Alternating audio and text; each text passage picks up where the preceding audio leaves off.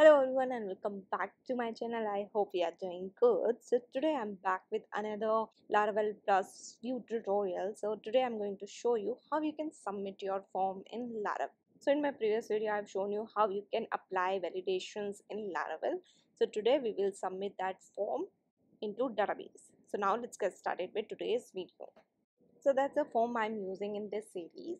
So now let me just click on submit, and here you can see network tab. It's giving validations errors. So these I have added in my previous video. So before moving forward, let me show you database. So here you can see contact table, name, email, message, phone, and created. So I'll be using this table to store my data. Now let me show you code. In api.php you can see our form is going to contact controller and store function.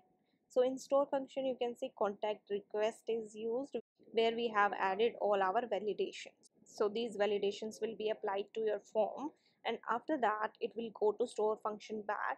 And here you can see I have just printed request all. So I'll be changing that to request with validated. This will give me which all fields are validated. So now let's hold validated data into a variable, let's say request data. And now we will be storing it into contact table. So for that use contact model. So with model you can use create or insert function. It depends on your requirement. So here I'm just going to use insert, and I'm just going to pass this request data. Now let's hold the response of insert into a variable, let's say result. So now let's check if it's inserted properly or not. So let's write if result. Inside that I'll be returning response with success or error message and status. So here I'll be returning response, and after that write JSON. Inside JSON I'll be passing message data and like a normal API response. So now write status, and for success it will be 200, and with message write let's say contact successfully saved. And data right now I'm going to send blank as is insert, not a list or detail. And in else I'll be passing similar return response with the status. Here will be 422, that is like unprocessable entity.